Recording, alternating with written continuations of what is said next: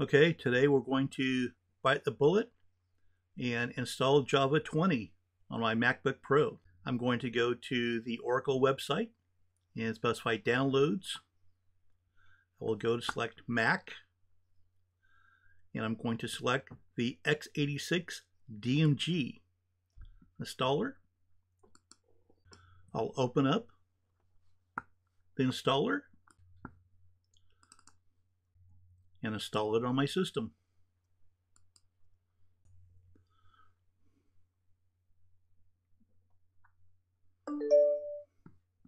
All right, says it's done.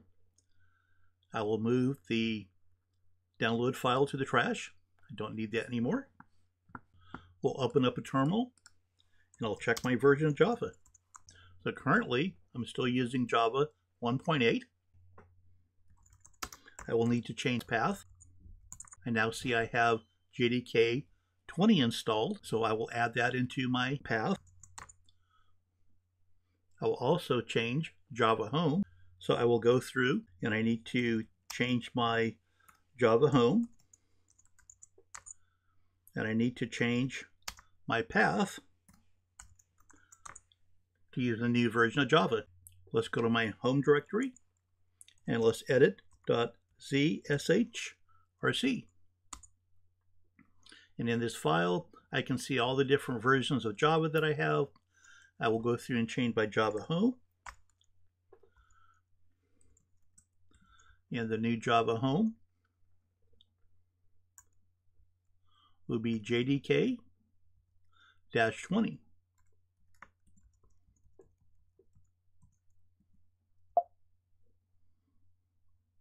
And now I apply Java Home to my path /bin. You save this. I will exit this terminal and restart a new terminal. We now have a new terminal.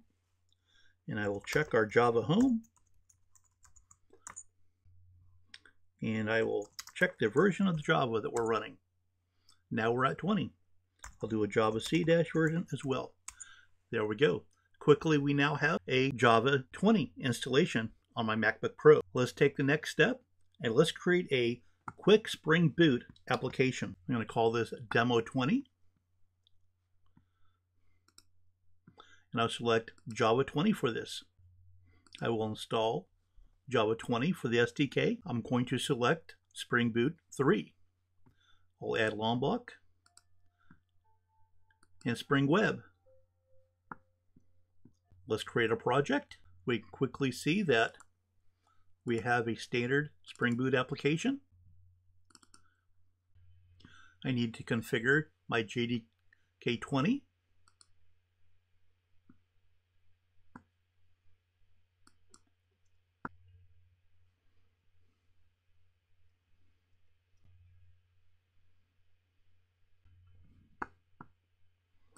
We'll run the project. I'll enable the Spring Boot Lombok annotations.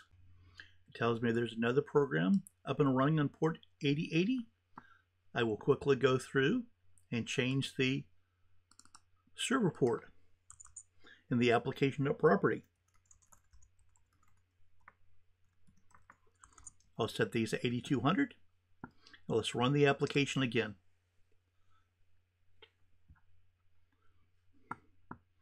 I can now see it started up on port 8200. Let's go through and let's create a REST controller real quick. I'll create a package called controller.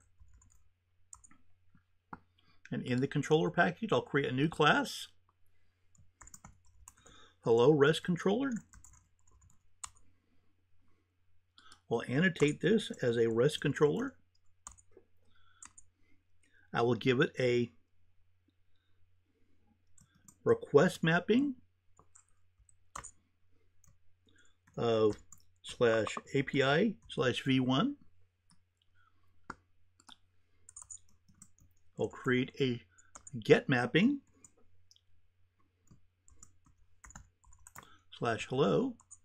I'll do a simple public string, say hello, and I'll return hello Spring Boot 3 from JDK 20. We'll stop this and restart it. We'll go into Postman, HTTP localhost 8200/API/v1/hello. We get back hello Spring Boot 3 from JDK. There we go. I've now transitioned to Spring Boot 3 and JDK 20. Hope you enjoyed the video.